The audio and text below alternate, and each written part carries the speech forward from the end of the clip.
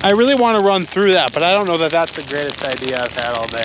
After that hailstorm yesterday, we checked all the fields around the farm, and so I'm a little ways away, but now I'm gonna head way down south this morning. Since it's so wet, we can't really do much.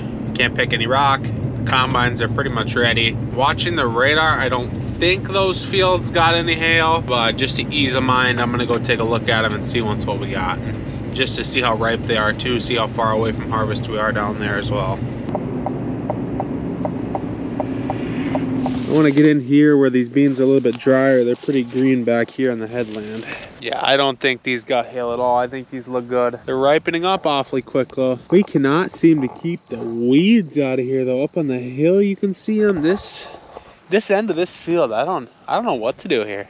It's ridiculous. Man, this is a giant bean crop though. Well, I'm told that almost everybody in the family in the house is sick this morning.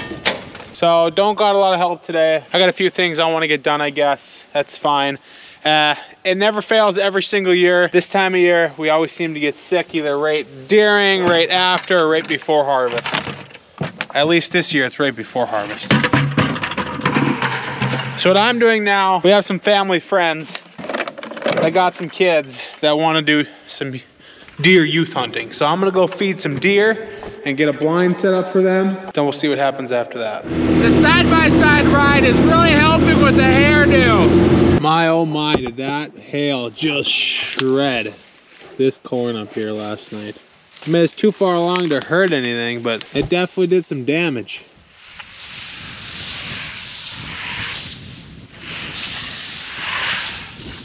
Well, while I'm out here, I think I want to pull a couple cobs and see what our moisture is on this corn.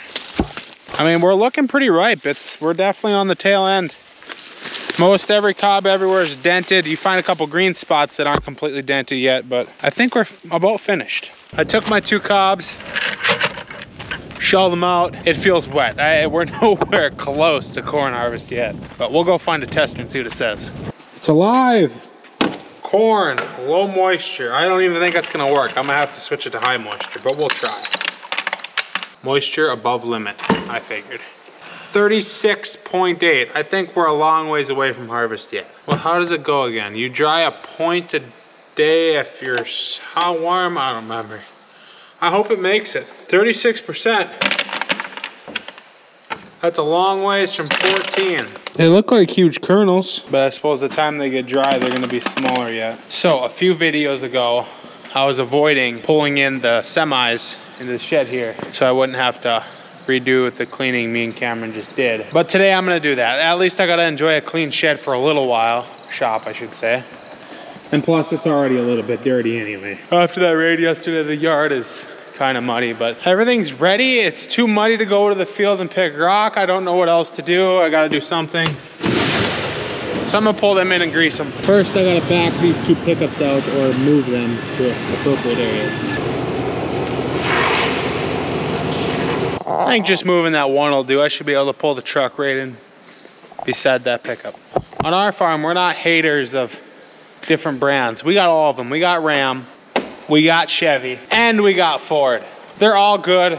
They're all different. It's nice to have something different. I don't know, me myself, I'm maybe more of a Chevy or GMC guy, but they all work. They all do the same thing. They all pull. Which one do I start with down here? Eeny, meeny, miny, mo. I think I'm gonna start with the blue one here, just because it's on the outside.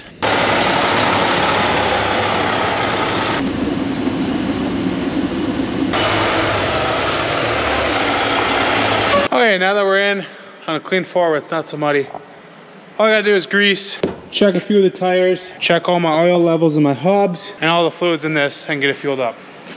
And they should be field ready. So it's not a lot, but it's gotta get done, and I don't wanna do it last minute, so we're gonna hop 2. I gotta try to remember where all the grease circs are down here. I know there's a lot. There's like 12 of them just on this side. So what's everyone's least favorite job on a farm? Mine is either shoveling out a grain bin or greasing. I hate this job, because I wear more grease than I get in my fittings that I'm trying to grease. It never fails, but I'm gonna get started here.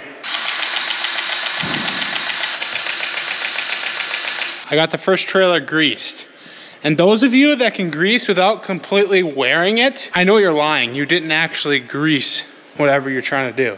It is not possible to grease and not wear everything.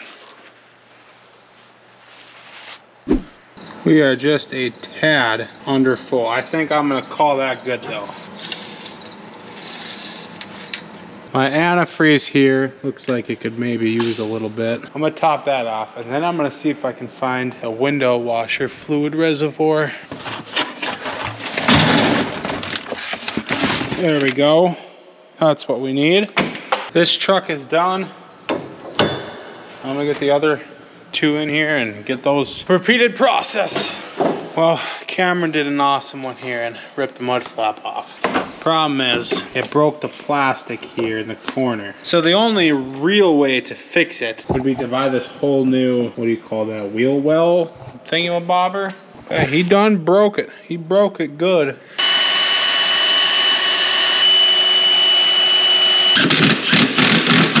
Well, that may not be the right proper way to do it, just re-drilling new holes instead of doing the whole new fender. But it's a heck of a lot cheaper. That's gonna work. It's hanging there. That ain't gonna rip off any easier than that one over there. So we're gonna call that good. And it looks almost just as natural.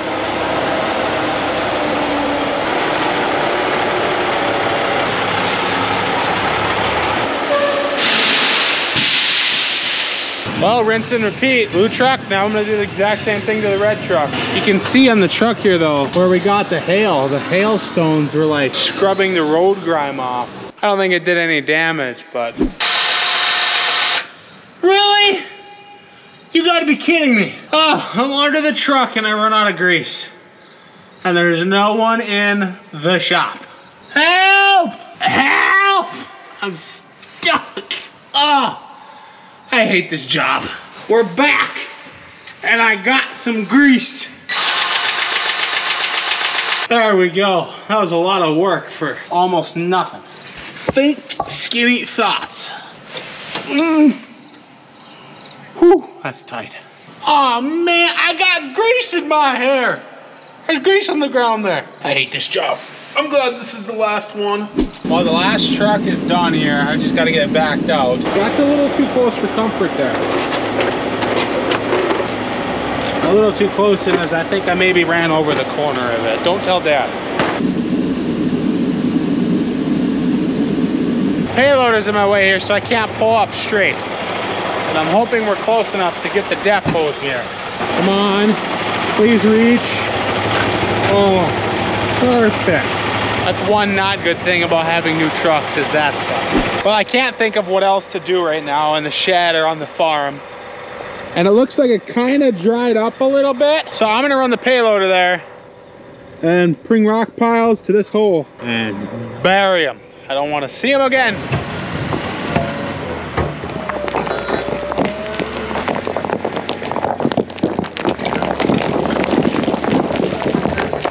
I'm out here on this prairie hilltop here, trying to get it to burn. So it exposes all the surface rocks so I can see them a little better when I want to break it up here and start digging the rock out with the excavator.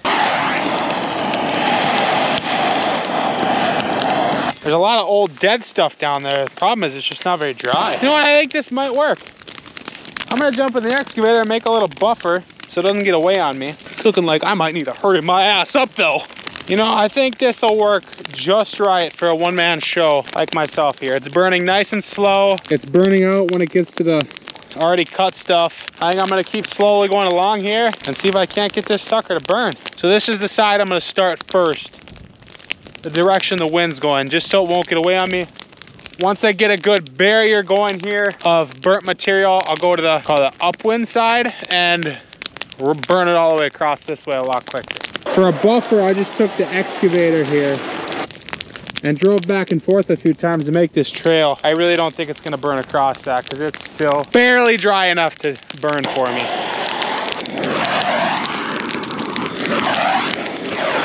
Before I get too ahead of myself here, I'm gonna stop lighting and make sure my buffer is gonna work, that it's not gonna burn past me here. It's looking like it is. The excavator bashed into that wet soil and I made that material wet. just as long as it doesn't jump the little thing. Just low and slow, nothing out of control. Low and slow. The smoke definitely burns in the eyes. We're gonna call Brandon real quick, see if he's busy, if he can come up here, just to give me another set of eyes on this thing, just to be on the safe side. Well, that brother was busy. Let's call a different brother. It's nice when you got a few of these on hand, you can just bring them up. Next brother. I'm burning the hill here so we can dig the rock out. It's going good, but just be nice to have another person. There we go. We got the video editor coming up to help me. So I'm gonna keep going, keep watching, like, yeah, just keep watching the edges. I don't really want it burning down that way all that far, so maybe take it out here once it goes so far. I'm gonna keep lighting. The more and more that sun goes down, the damper and damper it's gonna get. And it's not gonna burn on me. Kind of a scary thing when my field's on fire, even though I'm doing it on purpose. Okay, I do not want this fire continuing in the pasture and going on the fence line here. So what's left, I'm just gonna stomp out here so it quits. Taking all that dead grass and exposing them rock now. So now I can much easier see them when I'm up in the machine. Get them dug out and get this all broke up so we can farm it. Is the fire behaving? Yeah, it did well. Yeah, I did. I stepped it out on the fence line down there and that was it. This thing lit on fire at me at one point and started burning my hand. That was cool. That was exciting. Yeah, I loved it. I really want to run through that, but I don't know that that's the greatest idea I've had all day. This rock I'm standing on here looks like it's gonna be a big one. We're gonna need the big excavator for that one. This one here is not too small either. I made us more work. Yeah, you should unburn the entire field, please. I'll leave this one up to you. You got these rocks. Okay. Well, like I was telling JT, I'm gonna go dig in the large excavator for a while, just so I can kind of keep an eye on what's left smoldering here. Make sure you like and subscribe and leave a comment. I like responding to you guys. Thanks for watching, everyone.